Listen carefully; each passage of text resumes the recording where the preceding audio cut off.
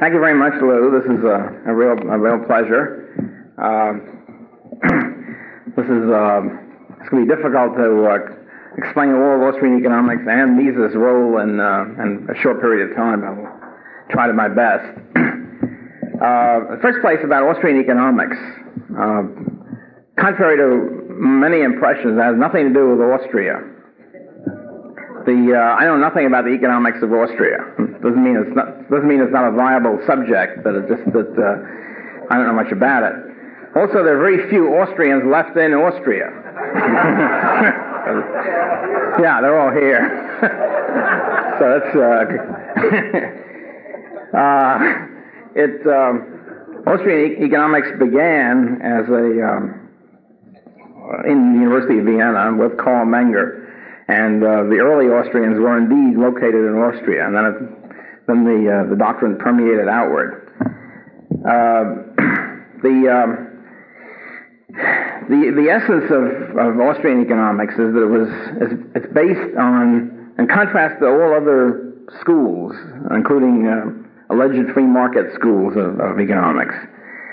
The Austrian economics is based on an analysis of individual action.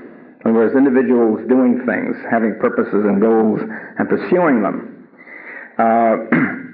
This immediately sets us apart, because all the other schools of economics deal with aggregates, groups, classes, wholes, of one sort or another, without focusing on the individual first and building up from there.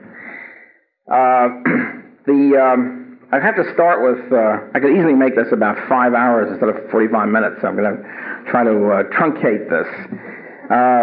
Austrian economics basically builds on an earlier tradition of French and Italian, especially French continental tradition, really beginning with the Spanish scholastics in the 16th century, and then proceeding on to in France with Cantillon and Turgot in the 18th century. This was buried for various reasons. This knowledge was lost to economic thought and superseded by the British classical school, by Smith and Ricardo and their followers.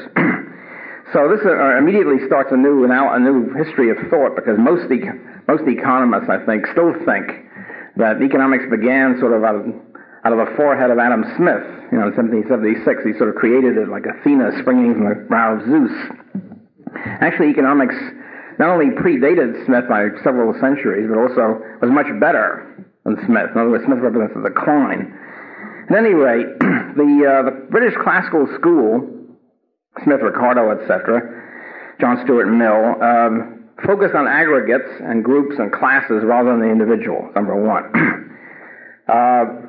Basically, you could sum up the classical school with several key fallacies, and this was dominant until Menger came around in 1871. One, the economic value, price, was determined by the cost of production. The cost of production embodied in some fashion in the product. And specifically by the quantity of labor hours embodied in it.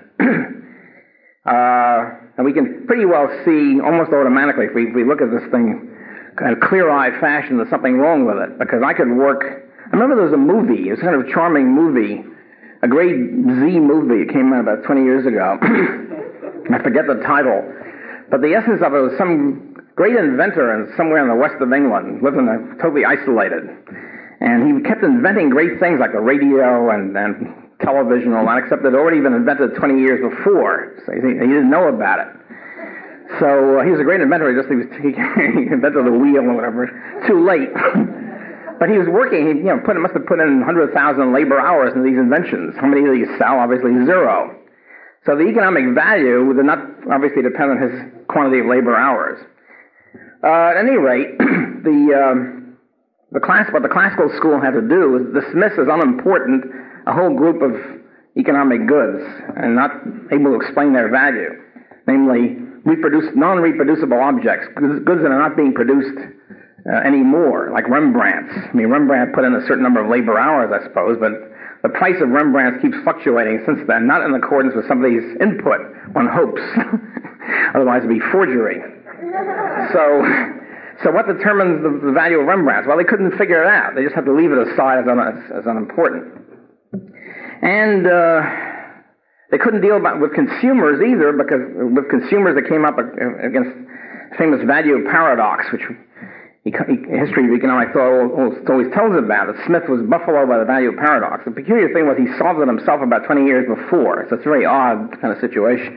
At any rate, in the Wealth of Nations, he sets forth the value paradox. It's a terrible thing, you can't understand it. On one hand there's diamonds, let's say, and on the other hand there's bread or water. You can use either one of the two. And bread is a staff of life. It's philosophically extremely important and very necessary, and yet it's very cheap on the market. In other words, the economic value is zilch. It's very cheap, not zero. Water, is the economic value, used to be zero. And on the other hand, we have diamonds, which are mere frippery, a luxury item, and so forth and so on. And Adam Smith, being a good Calvinist, said they have zero value, diamonds. And yet they're very expensive. They have very high economic value. So he couldn't figure that out, the value paradox. Here's bread, which was extremely useful, yet has very low economic value. And diamonds, which are useless or almost useless and have very high economic value. And he concluded economics can't solve this. There's just a split between value in use and value in exchange. There's no way to solve it. We have to deal with exchange value and forget about use value. And you see right away this sets up the conditions for a whole bunch of left-wing thought in the late 19th, early 20th century. I think it's still going on, I suppose, the separation between value for use and production for use and production for profit. And so immediately sets that up, but somehow there's a big distinction. He said, therefore we can't deal with consumers, we can't deal with non-reproducible goods, we have to deal with reproducible goods, and we can only talk about, since we can't talk about consumers, value must come from something inherent in the object, namely labor hours. Another reason he used labor hours is that he and Ricardo were trying to measure value all the time, because science meant measurement, even in those days, for these people. And so therefore, how do you measure value and how do you measure changes? Well, they're looking for some hard quantity, and they concluded labor hours was about the best thing they could get to. So that was one big fallacy, one big dominant fallacy in economic thought when Menger was started to write. Another big fallacy is that since they couldn't deal with individuals at all, they were dealing with classes. They had a separate thing called theory of distribution, trying to figure out, this is Ricardo in particular, who decides how much of the national output goes to wages, how much goes to profits, how much goes to landlords. And so the way he set it up was there's a class struggle between these three mighty groups. In other words, the good is produced somewhere, they produce it, then they fight for who gets the different shares of income. The laborers get messed up here. Laborers are the dirty end of the stick, because wages are determined by the iron law of wages, the Malthusian iron law. It's down at subsistence level. As we all know, we're sitting here living at subsistence level at the Anaheim Hilton. Everybody gets the lowest possible wages. That takes care of the workers. And capitalists and landlords fight it out for the rest of it. With usually landlords winning out because they get an increasing share of these unproductive group of people get an increasing share of income. Well, this obviously this analysis seems to me led logically straight away to Marx and Henry George, two different sets of thinkers, but each focusing on different aspects of it. Marx focusing on the alleged surplus value going to the capitalists against the workers, and somehow capitalism conspiring to keep the wages of people down to the subsistence level. On the other hand, Henry George focusing on evil, unproductive landlords getting an increasing share of the national product. They should be expropriated. Now, of course, Smith and Ricardo did not believe they should be expropriated. They didn't think in those terms. But it seems to me it's pretty logical that if you're interested in justice rather than only economic analysis, you will wind up as either, if you're a Ricardian, you wind up as either a Marxist or a Georgist. Some people, of course, take both paths, sort of Marxo-Georgists. Okay, so this the second big dominant force in British classical economics. The third one, the third thing is asking, how could they be so wrong? How could they focus on this unreal situation? Labor hours. And by the way, the labor theory of value, I should backtrack slightly on that. This is pure speculation, but I think it's probably true. But it's no accident that only in Scotland does the labor theory of value originate. I mean, nobody in the continent, nobody in France, Italy, none of the Spanish scholastics ever thought in terms of, they said labor comes from consumers, consumer demand. And They didn't talk in terms of labor value. It seems to be not an accident because Scotland, of course, was the classical home of Calvinism. The Calvinist doctrine is that labor is a key thing. Everybody's doomed to work. And consumer enjoyment, by the way, is evil. And as Adam Smith said, diamonds are useless. And so the only reason you consume anything is to allow you to keep working because of God's commandment, to keep suffering. So this sort of Calvinist attitude leads pretty quickly, I think, to a labor theory of value. At any rate, the third, so that's two big fallacious aspects of British classical school. Labor theory of value or cost theory of value. 2 classes or aggregate class struggle over shares of income. And the third thing is to focus totally on a non-existent, unreal, long-run equilibrium. Now this is done right now by modern microeconomics and macroeconomics, for that matter. Current neoclassical economics focuses solely on reason that Lou mentioned before. They don't talk about entrepreneurs. It's very simple why they don't talk about entrepreneurs. They don't talk about entrepreneurs because entrepreneurs deal with change and uncertainty. You make a profit if you can forecast better than the next guy. You make losses if you can't forecast. But in long-run equilibrium, you don't have to forecast anything. Nothing ever changes. Since nothing ever changes, everybody has perfect knowledge, as they call it, perfect knowledge, everybody's in perfect competition. There's no uncertainty, there's no risk, there's no profits and no losses. And so the entrepreneur then becomes a pain in the neck. It becomes a messing up your neat mathematical system. And this again stems from British classical school. They didn't have the mathematical diagrams or anything, but they had the essence, Ricardo in particular, focusing only on long-run equilibrium. As a result of, the fourth thing, which goes along with this, is again Ricardo's contribution of economic thought, quote contribution, unquote, is to divide totally the macro from the microsphere. Of course, we're all familiar with that, those of us who take current economics. There's micro, the first term, or the second term. Micro, you learn about supply and demand or whatever. And then suddenly you leap into macro, and nobody talks about supply and demand. They all talk about growth curves and velocity and all that. Totally different. And this whole split starts with Ricardo also. And so with Ricardo, the quantity of money only determines the general price level. If you increase the money supply, prices go up. Has no impact on production, on profits, on interest, on relative prices or anything else. It's like two hermetically sealed spheres. There's the microsphere where things are going on, so it's fairly understandable, supply and demand, prices and all that. Then there's the macrosphere, totally cut off from the micro, where you have money and prices bouncing up and down with no relationship between the two.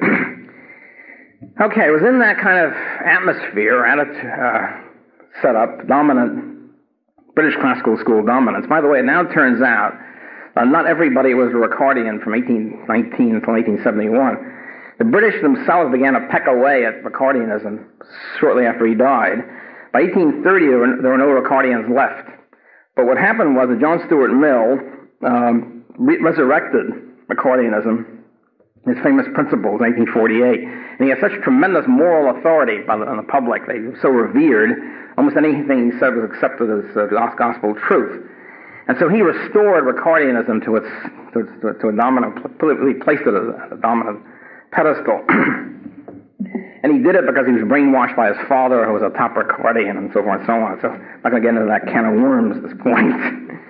At any rate, it was in that atmosphere that Carl Menger, the founder of Austrian Economics, writes his great, path-breaking, magnificent book, Principles of Economics, in 1871. What he does, he builds on the earlier continental tradition, but essentially he develops this whole path-breaking system. Okay, well, what is it? To sum it up, the Austrian system is created by Menger and a student, Bohm-Bawerk, at the University of Vienna. Essentially, it's based on methodological individualism. In other words, focusing on the individual first, the individual's actions. In other words, the idea is the individual has a purpose, has goals that he or she wants to pursue. In order to pursue these goals, you have to use resources or means to pursue them, and it takes time to do all this, etc., etc. You start with Crusoe and you work on up to different individuals and exchanges, and building up the whole economic analysis from the individual. And it hadn't really been done before. It had been done partially, but it never been done systematically as Menger did it. And as Bohm-Bawerk did, developing it even further, especially in capital theory and entrepreneurial theory. So, looking at it that way, you realize that the purpose of production is consumption. The reason why the inventor worked 200,000 labor hours is that he hopes that somebody will buy it. And so, value is conferred by the consumers, by the demand of consumers, and goes backward from the subjective valuations of consumers down through to the factors of production that people receive income. So you have, in other words, the demand theory or the consumer demand theory of value, the subjective value theory, instead of the cost of production doctrine. And now, of course, we immediately explain why Rembrandts are now, might be $2 million now, $1 million 10 years ago, because consumers are paying more for it. They're willing to pay more for it now than they were before. Their valuations are higher, either because of general inflation, they have more money, or because Rembrandts are now preferred more to other art than they were 10 years ago. So, and secondly, focusing on the individual action, we can see that individuals make their evaluations in marginal units. This is the so-called marginal revolution. In other words, they don't take the bread-diamond paradox, which Menger and the other marginalists solved. Namely, nobody is confronted in real life. So we're looking at real-life action. Nobody is confronted with a choice of all the bread in the world versus all the diamonds in the world. In other words, if the angel Gabriel came down to us tonight and said, captured nationwide and worldwide television, and said, people of Earth, listen, you're not confronted with a choice between all the bread in the world from now on forever and all the diamonds in the world. You're going to lose one of them, one set. Probably most of us will vote for bread, but the point is we're not confronted with that kind of choice yet. And we're confronted with individual choice, like should we buy a loaf of bread or a 5-carat diamond or something like that. And in these marginal units, then we realize that supply becomes a major focus here. In other words, the more abundant, if bread is very abundant, the unit of bread is not going to be worth much because it's super abundant. The other half is, if diamonds are very rare, each individual diamond is going to be worth a lot. And so, in other words, these valuations take place in units, in so-called marginal units, and loaves of bread or pounds of butter or whatever. If you look at it that way, you'll see why water might be might be priced very highly in the desert and worth not much in a very high water area. And so this solved the value paradox. It had been solved before on the continental centuries before, but this is a much better, neater, and more fuller explanation. Another thing that Austrianism focused on is that economics is not really a quantitative subject. It's not really a subject where you can make correlations and quantitative measurements and that sort of stuff, because value is subjective and can't be measured. How much do I prefer? I prefer, for example, Wonder Bread to Tasty Bread. How much? Who knows? I can't say. It'd be pointless for me to say I prefer it 3.8 times as much as a loaf of Tasty Bread. And everybody's got different. You certainly can't add up people's subjective preferences. Preferences are ordinal. They're rankings sort of thing. I prefer Wonder Bread to Tasty Bread, etc. So by looking at this, we see that with Austrian, if you look at any Austrian book, you can almost tell an Austrian book by looking at it and thumbing through it. There's no math in there, almost none. And one of the reasons is because it's not really a mathematical subject. It's really a philosophic subject. Okay, and the distribution front, I said the British classical school talk in terms of a class struggle between different classes of income receivers. Again, the Austrians focus on each individual factor owner, the individual laborer, individual capitalist, etc. By doing that, they were able to explain individual factor prices, which the classicists never even talked about. And it's pointed out that the free market, through competitive action, entrepreneurial action, tends to impute to each individual factor how much his productive share of a product, so-called marginal product or marginal value product. Each factor tends on the market to earn its marginal value product, its contribution to the goods being produced. So there's no longer any split between production on the one hand, distribution on the other. John Stuart Mill said the theory of production is all worked out. It's totally separate from the theory of distribution. This, of course, leads very quickly to a socialist position, because you can say, well, we're in favor of production. We'll allow people to produce, and then we'll grab all the income and divide it. Equal shares or more to people 6 feet tall, whatever theory of distribution you've got. With Austrian economics, you realize that there's no separate process called distribution. Distribution comes right out of production. People earn what they contribute to the production. It's very simple then. And also Bohm-Bawerk pointed out for the first time, and Frank Fetter, the American Austrian, developed it, clarified it. The interest, long-run profit, is determined or comes from time preference. This is something, by the way, the poor anti-usury people could never figure out. The Catholic Church theologians who tended to be in favor of the free market, but they couldn't figure out what the justification for interest is. Interest on a pure loan. They could understand about risk. They understood about uncertainty and all that. They just didn't understand about why should people be able to charge 3% or 8% or whatever on a pure loan. And the answer is that people prefer a good right now to waiting for it, or the present expectation of a good coming in a year from now, 10 years from now, or 100 years from now. Everybody's got a time premium rate on present goods immediately available and a discount for the future. That determines the rate of interest. Also, Bohm-Bawerk pointed out, and Menger too, the capital, which by the way, modern economics still has not learned. Capital takes time. Production takes time. Capital is a time structure. Some goods are very close to consumers, like producing Wonder Bread, and the retailer, of course, is very close to the consumer. On the other hand, like machinery that goes over, iron ore that goes into making the machinery that produces Wonder Bread is way up the structure. It takes a lot of time to get to the earlier stage of production, so to speak, or a higher order of production. So we have then production taking time. We have capital not as a homogeneous lump, which modern economics still tends to say. Just add more capital and as if it's somehow a blob out there. Capital is a lattice work. It's a network, a structure, which all has to fit in together. And by the way, only the free market can fit it in. Only entrepreneurs with a profit and loss test, profit and loss incentive, and a free price system can do the fitting. See, one of the problems with socialism, for example, is they can make some stuff, but they can't fit it together. Often in Russia, you have a situation where the bristles, there's a toothbrush shortage. All of a sudden there's a toothbrush. Why is there a toothbrush shortage? Well, the bristles are in Omsk and the handles are in Tomsk, and they never fit the bristles together with the handle. In the free market, you never have this problem. Everything fits because there's a constant feedback mechanism, so to speak, of profit and loss and a free price system.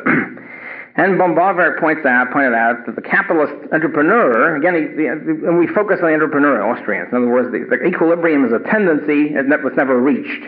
It's a goal. It's ever-changing goal, and never reach it. So Austrians focus on the process, the real-world process by which the economy tends to move toward equilibrium. And thereby, of course, we have the whole world of risk and uncertainty and change, which is the real world, which equilibrium economics doesn't talk about. And so, therefore, the entrepreneur becomes a key figure in the whole process, the profit and loss system, the incentive to make profits and to avoid losses. And so the capitalist entrepreneur in Austrian theory earns a two-part return. One is an entrepreneur by forecasting better than the next guy, and be able to forecast the future, forecast what demand will be for his product, what costs will be. And also, two, as a capitalist, saving up money and paying workers right now in advance of their production and sale, for which the workers, in a sense, pay him a discount. They pay him the interest return. And they're happy to do it because they don't have to wait 5 years for payroll. Okay. So these are the two basic functions of a capitalist entrepreneur, entrepreneurship and capital saving and investment. Okay, in this atmosphere, and this kind of briefly sketch out Austrian economics before von Mises, Menger, Bohm-Bawerk, Fetter.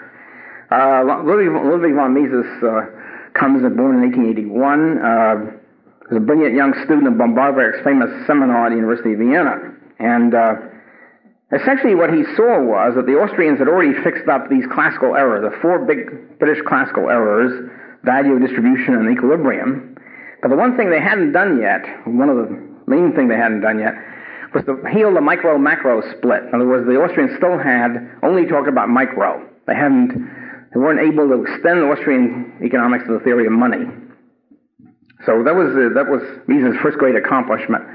And his magnificent first book, Theory of Money and Credit, came out in 1912, and it's still the best thing ever written on money. And what he did was he healed the split, this artificial split. He applied the marginal utility theory of Austrian economics to money, integrated it. He made micro and macro one whole beautiful integrated system of economic analysis. He pointed out, for example, when you get to money, you don't use M and V. You don't forget about supply and demand. The purchasing power of money, in other words, the value of money, can be decided on the same basis as individual goods and services, namely supply and demand. An increase of the supply of money lowers its value, just as in the case of bubble gum or coffee. And an increase of demand for money raises its value, just like any other good. However, there's a big difference, and this he applies some of the Ricardian currency school insights.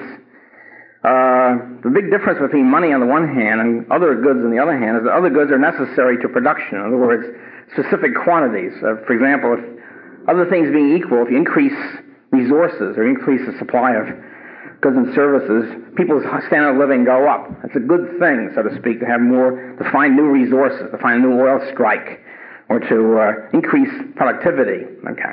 But in the sphere of money, it's very different. The only real use of money is exchange. You don't eat money, to put it bluntly. And once you have enough money to become money on the market, you don't need any more. In other words, any supply of money which is arrived at on the market is optimal. You don't need any more money coming in. So the only thing that increase in the money supply does then, the only social effect, is to dilute the purchasing power of each pre-existing dollar or gold ounce or mark or whatever the currency unit is. So any increase in the money supply, increase in goods and services is good. It increases the standard of living. An increase in capital equipment is good. It increases future standards of living. An increase in the money supply is pointless because all it does is dilute the purchasing power of the existing unit. There's no social utility whatsoever. Now, under the gold standard, it does because the increase of gold supply has a non-monetary function. In other words, you can use more gold for jewelry, watches, teeth, and that sort of stuff. Okay, but under paper money, of course, there's no social function whatsoever. It simply dilutes the purchasing power of the dollar. So Mises goes into this and he shows basically that more money, an increase in the money supply beyond the amount of gold available or silver available, redistributes, destroys economic calculation, generally messes everything up, messes up the production system. What happens is a tax where the first receivers of money benefit at the expense of the late receivers. It's very much like counterfeiting. As a matter of fact, it is. The Fed is essentially our legalized monopoly counterfeiter. And the effect of the Fed increasing the money supply, or the Bank of England, or any central bank, is almost the same as any counterfeiter. You have a legalized counterfeiter pouring out money down here in Anaheim, you'll have the same sort of effect. An increase in income of people in Anaheim. First of the counterfeiters, next of the people the counterfeiters spend the money on, retailers, let's say, in Anaheim, they're in great shape. They love counterfeiting, right? And so then they begin to spend more, prices begin to go up. Those of us who don't live in Anaheim, who have a fixed income, lose. So the inflation process is essentially a counterfeiting process, except it's not people on the run from the Treasury Department. It is the Treasury, it is the Federal Reserve doing it. Okay, so Mises also built on Carl Menger's classic article on the origin, how money originates, and expanded it to show that money has to originate in this way, namely out of the free market, out of the voluntary actions of individuals trying to overcome the tremendous difficulties of barter. And he shows that money has to originate that way. Money cannot originate as a government edict or by some social compact where everybody gets together in one big convention and says, let's make that money. It can't work that way. It has to work out of a marketable market commodity. Unfortunately, of course, then the government can take it over and mess it up. But it has to originate as a valuable market commodity, such as gold or silver, which have always outcompeted all the other marketable commodities once it's given a chance. If people know about gold and silver, if society knows about it, it will outcompete them. Also, Mises showed in his theory of money and credit that fractional reserve banking is essentially fraudulent. It's essentially issuing of fraudulent warehouse receipts to non-existent gold or cash. And it creates this whole process. And the ideal system would be 100% reserve banking. He believed, however, and I think it's true, under a genuine free banking system, in other words, where the banks were compelled to meet their contracts like everybody else is, forced to meet their contracts. If they say, I'm going to give you gold on demand, if you don't give it to them, you go bankrupt. If that were true, we'd have a hard money. We have an approach to it, 100% reserve system. Unfortunately, of course, it's never worked that way because the banks are always being bailed out one way or another. And also he showed in the theory of money and credit that utility, he fixed up the marginal utility theory. He showed it's ordinal and can't be measured. The other, Bohm-Bawerk, was a little bit weak on that. He showed that you can't, since it's subjective, you can't mathematize it. I mean, right now, micro textbooks, you look at any micro textbook, they talk about utils. They talk about utility theory. They say, well, we have utils. Some things are worth 5 utils, other things are worth 8 utils. Those are things a util. What the heck's a util? It doesn't exist. Okay. But if you assume there's such a thing as a util, then you can mathematize it and use calculus and have graphs and tangents and all that junk. It just doesn't work. It's not true. Okay. I mean, it's not junk in mathematics. It is junk, however, in economics. Okay, in addition to all that, which is an enormous contribution already, theory of money and credit had the genesis. In a few pages, he outlined what would become his theory of the business cycle, the great Austrian theory of the business cycle, the Misesian theory of the business cycle. And during the 1920s, he expanded on that, and a work which has been translated since then called On the Manipulation of Money and Credit. And interestingly enough, what happened was most of his Bohm-Bawerk and most of his students, of course, rejected this whole application of money in business cycles, considered this is unsound and so forth. And so Mises was a pioneer, scorned even in Austria, even in that situation. Okay, in Austrian business cycle theory, which develops during the 1920s with F.A. Hayek as the famous major follower, but lots of other followers as well. Basically, what Mises did was he took his own money and banking theory, okay, what determines the prices and the purchasing power of money. And he also took the currency school, the old Ricardian currency school insight, which, the famous model that if you increase the money supply, prices will go up, and then you have a deficit in the balance of payments because prices will be too high and imports will go up and exports will go down. He realized with tremendous insight, this is essentially a business cycle theory. It's never talked about as such in the textbooks. It was not only a theory of money and a theory of international payments, it was also a business cycle theory. It's a simple model.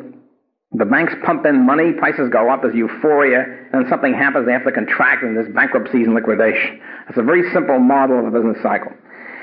He combined that, Mises, with Wicksell's was a Swedish Bohm-Bawerk follower, combined that with Wicksell's analysis of interest rates and how if the banking rate falls below the natural rate of interest or the free market rate of interest, there'll be inflation.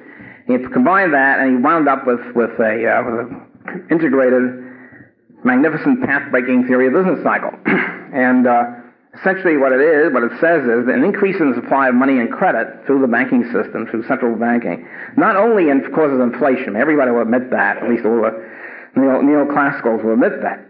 It also causes other disturbances. It's not just what Milton Friedman called a helicopter effect. Milton Friedman says we assume that everybody gets a proportionate increase in the money supply dropped by some magical government helicopter.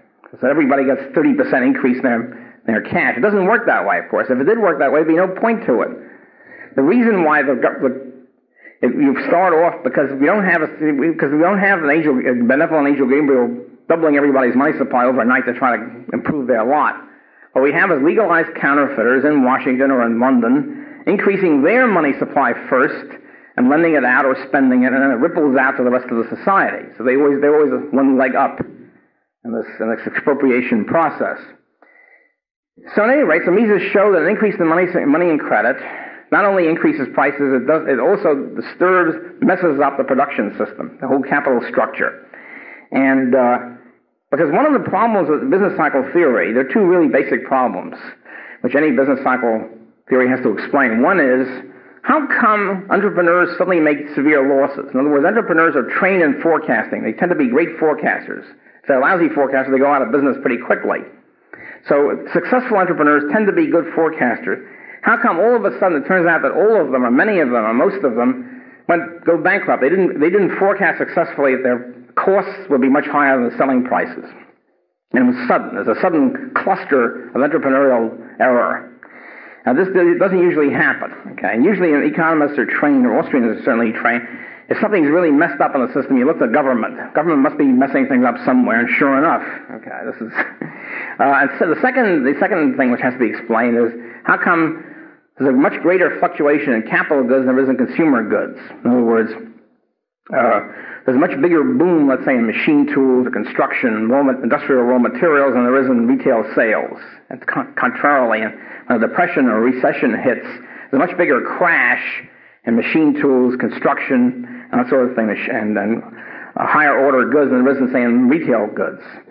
It should be just the opposite. If the Keynesians are right, it should be just the opposite. It should be the first thing should be hit would be consumer goods. Quite the contrary. As a matter of fact, during the 1929-33 depression, in fact, all during the 30s, retail sales were in pretty good shape. They only declined about 15-20%. It was other things. It was construction or machine tools that declined 90%, 80, 90, 100%, almost 100%. And so you have to focus on trying to explain those two things. Well, only the Mises theory, only Mises Hayek theory explains these two problems.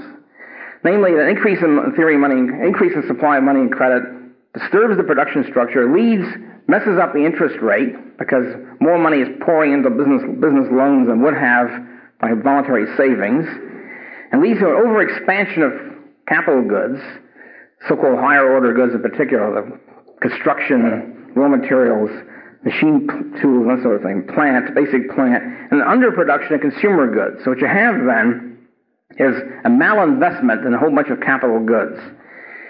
And the longer the boom continues, the more the worse the malinvestment gets. And so what happens is costs are bid up too high for the supply of savings available. And as soon as the credit expansion stops or slows down significantly, the recession hits, because then these malinvestments are revealed. It's revealed now starkly to the people, the entrepreneurs, that they've overbid costs and wage rates too high, and much too high for what they can sell to their buyers. Not to the consumers so much, but to the other people down the capital goods structure. And so what happens then is the recession, in the Austrian analysis, the recession is an unfortunate but necessary process by which the market washes out the unsound investments, and returns to a proper balance between capital goods and consumer goods. In other words, where labor, land, and capital resources are shifted back to consumer goods to a certain amount and out of these excessive capital goods. So the result is a recession is a necessary liquidation process, and any government interference in the recession prolongs it and makes it permanent. It doesn't allow the recession process, adjustment process, to work. And also, in particular, the key thing that has to happen is resources have to shift out of capital goods and into consumer goods, and this means that wage rates and capital goods prices have to fall so that, relative to consumer goods, so that people will shift, or resources will shift. To prop the wage rates up, which is what the New Deal did, of course, to prop them up and prevent them from falling, totally destroys the whole adjustment process and prolongs the depression permanently, which is what happened in the 1930s. Okay, this is essentially a capsule summary of the Austrian business cycle analysis, and also, by the way, it also explains our current stagflation. That's the only theory that explains inflationary recession. Because what in every business cycle, whether it was pre-World War II or right now, capital goods prices are always going up higher than consumer goods prices in a boom, and consumer goods prices are always going up higher relative to capital goods prices in a recession. Well, it's still doing it, see, except in the good old days, that means before the New Deal period. During a recession, everything would fall. There'd be a healthy deflation. In other words, prices would fall in general. Money supply fell because the banks were in bad shape.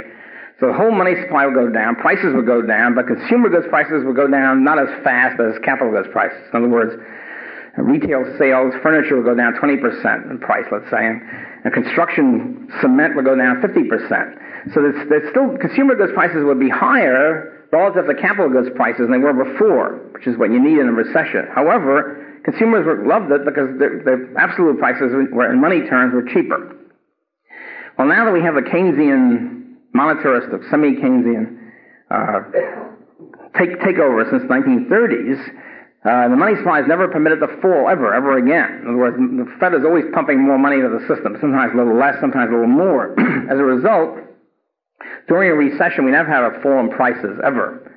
And so this healthy mask of The sugarcoating of the pill is now gone, so the consumer is in a recession now faced with two problems. One, unemployment and bankruptcies and all that, which they always were faced with, plus cost of living keeps going up. Because consumer goods prices are still going up relative to capital goods prices, except now they're both going up in absolute terms. They're not going down because of healthy deflation. So at any rate, we now have a situation where we're getting the worst of both worlds every time there's a recession. We still get a big increase in the cost of living, plus we get unemployment. This is the result of 50 years of fine-tuning by our beloved economic experts in Washington. Okay, to get back to Mises personally.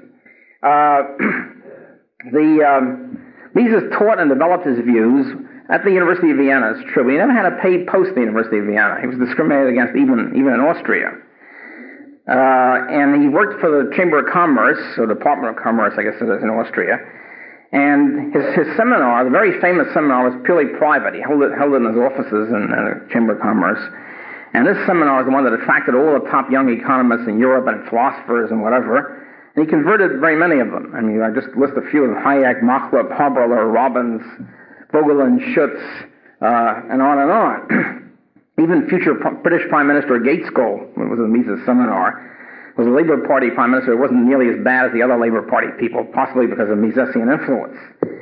In addition to this tremendous intellectual force that Mises had, and the so-called Mises Kreis, which means Mises Circle. By the way, it must have been a wonderful thing. They used to go out, every group of intellectuals of Vienna in those days had their own cafe. There were 2,000 cafes, and so each one had the psychoanalysts, the shrinks had their cafe, and the positivists had their cafe, and the Misesians had their cafe. So after the Mises seminar was over, they all repair the cafe and talk and so forth over coffee and whatever, and it must have been great. Also, politically, Mises single-handedly stopped the Austrian inflation in the 1920s, stopped it from becoming hyperinflation. There was a big inflation, but it didn't get as bad as Germany, largely because of Mises' constant pressure by memos and political influence. He later, in his notes and recollections, said maybe he shouldn't have done that. Maybe it would have been better if the whole thing collapsed earlier. But anyway, he was quite depressed at that point, as I'll mention in a minute. Another thing Mises did is he warned about the Great Depression. In the 1920s was a period where, essentially a Friedmanite period in many ways. It was a monetarist period. Benjamin Strong, the leader of the Federal Reserve Banks here, was putting into effect Irving Fisher's doctrine, which is essentially pre-Friedmanite.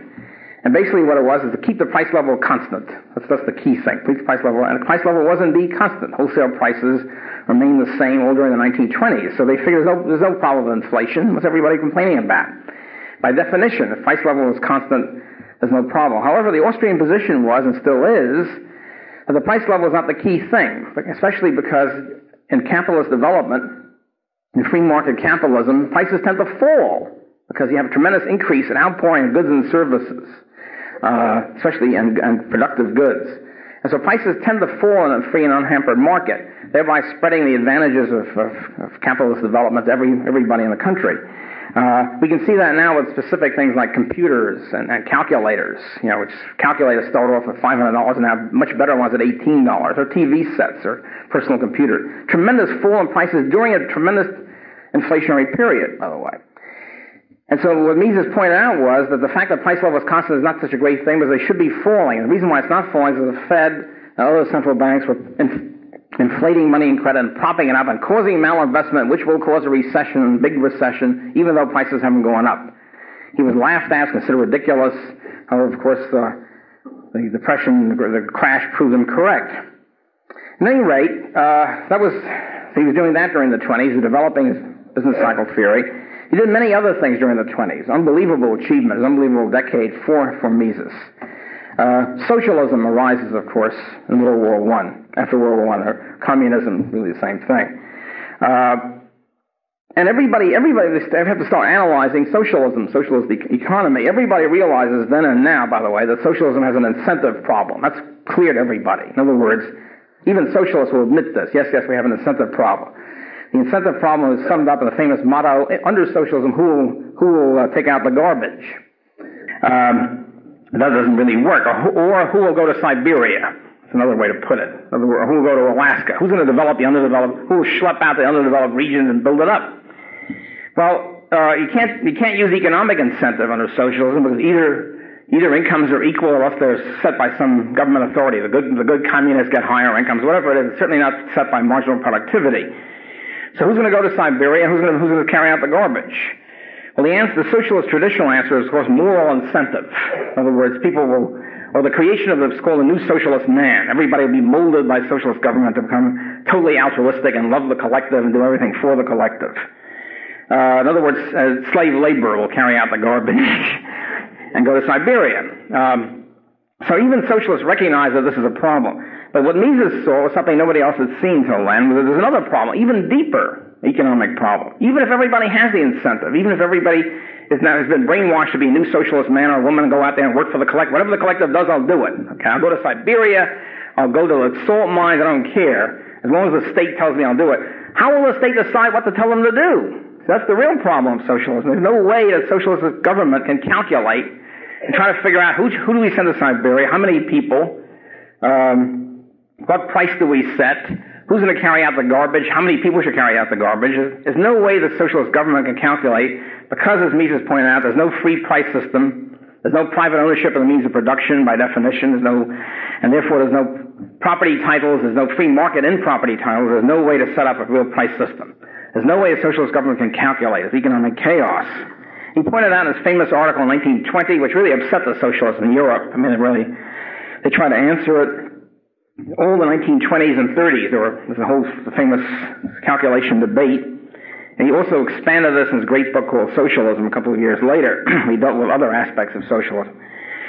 At any rate, when I was going to college, too many years ago, the answer was that Oscar Longa had already solved. There's no problem because you have equations and all that, and the government acts as if there's a market. Well, as Mises already pointed out, there's a lot of nonsense. You can't. This so-called solution assumes perfect competition, perfect knowledge. The socialist government has the perfect knowledge already of costs and prices, which obviously they don't have. That's the whole point. And also, no socialist government has ever tried to put the Longa solution into effect. Never. As a matter of fact, what's happening is that socialist planning has broken down. Yugoslavia has gone, and Hungary have gone fairly rapidly toward a free price system, and even China has gone in the direction of a price system. They realize this doesn't work. And this isn't true in a situation where they still have the world market and world prices to which the socialist governments could refer, because they know what the price of wheat is. Okay, and in world socialist government, they wouldn't know that. They'd be totally at a loss. So Mises pointed out, in other words, in addition to its other problems, socialism can't work. It can't calculate a modern economic system. Also during the 1920s, Mises put out a theory, critique of interventionism, which shows that interventionism doesn't work. In other words, price controls create shortages, taxes cripple saving and investment, inflation causes problems we've seen, protectionism is destructive. He shows that interventionism tends to be cumulative, as we see all the time. In other words, interventionism, the government sets out to solve a problem. Somebody goes to the government and says there's a big problem. Too many people over 60 have hangnails, let's say, have a big hangnail gap. Okay? So you need a multi-billion-dollar hangnail solving federal funding. So the government then investigates hangnails, pours billions of dollars, doesn't solve the hangnail problem, and creates other problems at the same time. Whatever. I mean, too many side effects from anti-hangnail drugs or whatever it is. So we wind up, so every time the government intervenes, it doesn't solve the original problem and creates 2 or 3 more problems, at which the government can say, well, we have to have more intervention to solve the 2 or 3 others, or they can just forget the whole thing. So interventionism is unstable. It has a cumulative effect. Either you go onward towards socialism or you go back to the free market. What Mises has already shown, socialism can't work. So if socialism can't work, and interventionism is unstable, you're left with only one viable option for a modern industrial world, laissez-faire capitalism. And so Mises then becomes an uncompromising, hardcore laissez-faire capitalist, pounding away day after day on this question, making himself very unpopular, as you might expect. And his great book on liberalism, which came out in 1927, sets this forth. He also shows in liberalism the political and civil liberties aspect, that the economic private property rights, free market, civil liberties, and international peace are all inextricably tied together. They're all tied together, which is something very few of us even know to this day. So that's a book that everybody could read with tremendous profit. So this is, in addition to all this in the 1920s, and we're not through yet with Mises' accomplishments, he also sees as a challenge to Austrian economics and the methodological, philosophical front. And the challenge was twofold, basically. It's still there, by the way, same two challenges. On one hand, institutionalism, which Mises called anti-economics. And the idea that economic theory is no good anyway. There's no such thing as economic theory. And essentially, economics becomes only history, a record of what's going on. Okay, so that's one form. This is quite dominant in the United States in the 1920s, institutionalist approach. And two, which has been the dominant neoclassical approach, logical positivism, with the idea that economics has to be like physics, a quantitative, measurable science where you deduce things, you have false axioms as good because you deduce stuff from them and predict. The whole thing with the whole unfortunate econometrics, mechanistic approach, which we're very familiar with now, where people are treated as if they are stones and atoms. Unfortunately, people are not stones and atoms. They're people who have choices, they have consciousness, they choose, they have purposes and goals, etc. And so this whole neoclassical economics is totally off on a wrong track. And so he thinks about this, and he sets forth his views on praxeology, what he calls praxeology, the correct analysis, the Austrian analysis of individual action, where economics essentially deals with the logical implication of the fact that people act. How do you know that people act? You just look at yourself and you look at other people. You see that they act. They're not like stones and atoms. They have purposes. And on this knowledge, all of economic theory is deduced.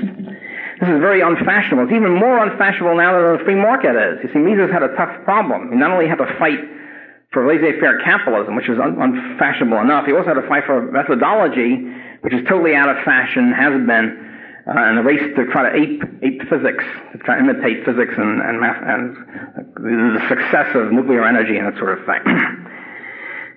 So he sets forth this in his great book, Grundprobleme der National Economy, in 1933, which has been translated later.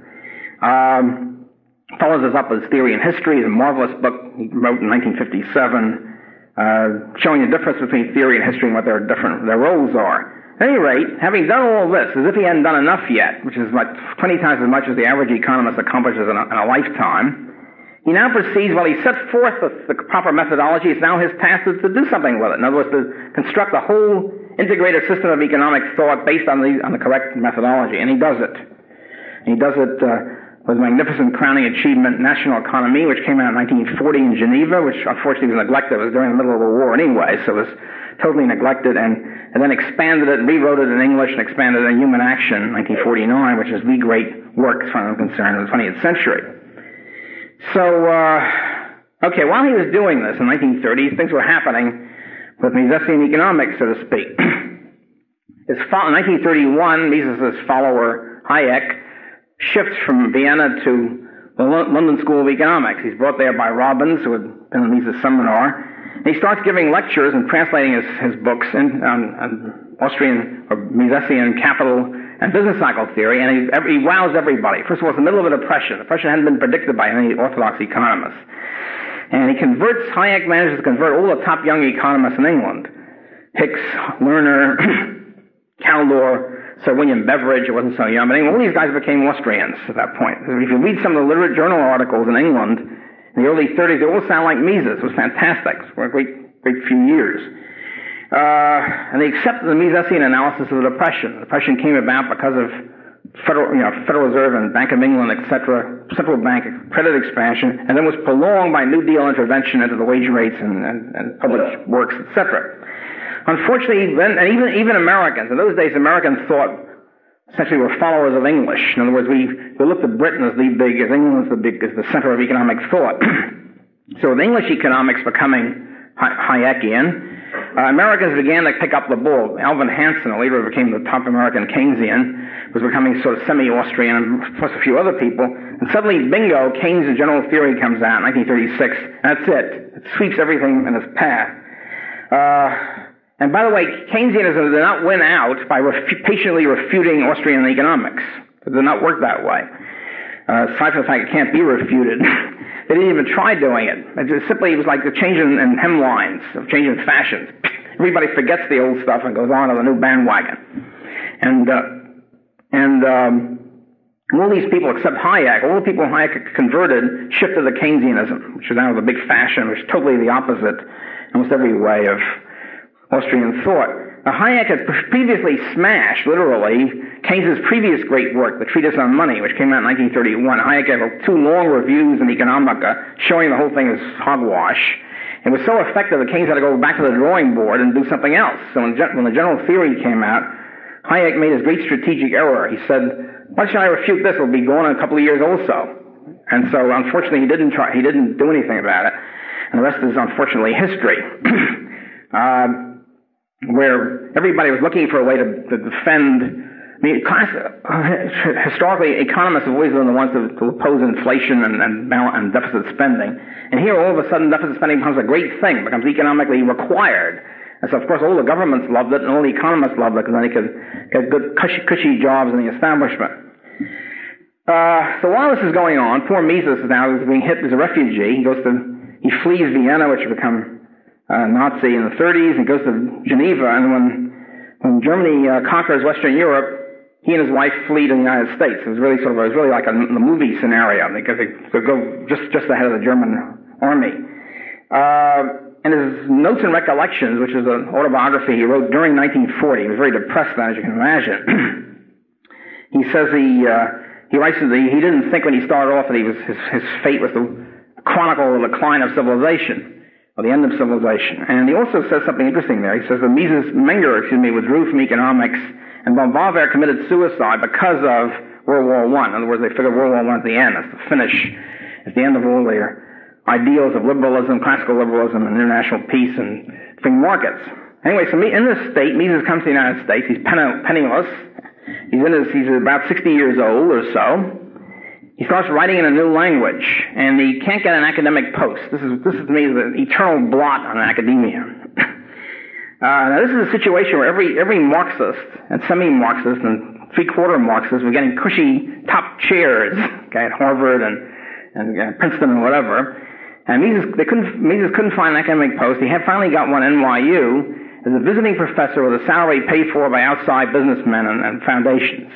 And the same thing happened to Hayek. Hayek's salary at the University of Chicago was never paid for by Chicago. It was paid for by outside business groups.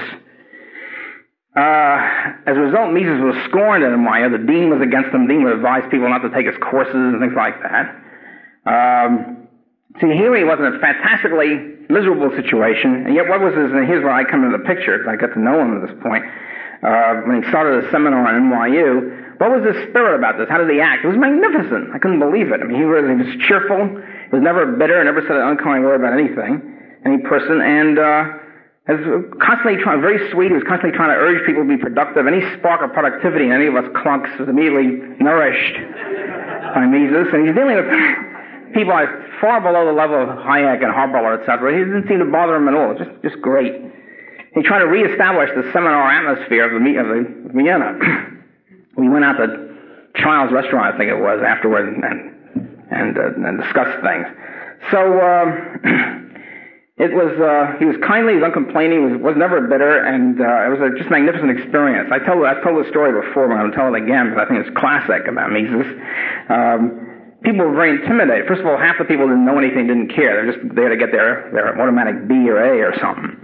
The rest of the people, those who were interested, the outside auditors mostly, were too intimidated. He's this great man. What do we know? How can we say anything? So what he says, look, say anything you want, because whatever you say, however idiotic it is, has already been said before you by some eminent economist. Of course, he's right. He was right.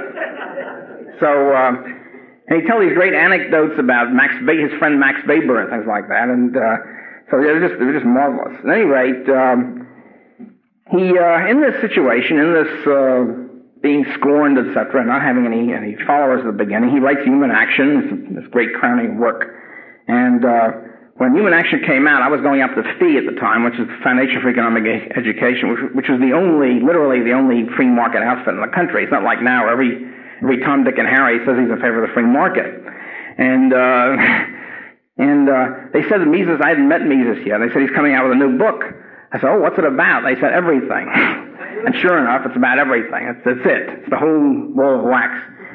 And I urge you to read it. I mean, it's more than urge you. It's magnificent. So, and I think, despite these conditions, despite the fact that these oppression under which he worked, there were many good people that emerged out of this Mises seminar. Professor Zenholz, Israel Kirzner, Sylvester Petro, Percy Gray's, and many other people. Okay, and it's really, Mises has inspired much of the current hard money movement. I think it's really all due to him. He died at the age of 92 in 1973. After a remarkably productive life, and a year later Hayek got the Nobel Prize, which sort of inspired other economists. Well, who's this guy Hayek? Why is he getting a Nobel Prize? And it's interesting that he got the prize specifically for his Misesian work that he did in the 1930s, Misesian business cycle theory, which was swept away in the Keynesian Revolution. And since then, there's been a notable Austrian revival, and I think it's all due to Mises. It's just unfortunate he didn't live to see it. Thank you very much.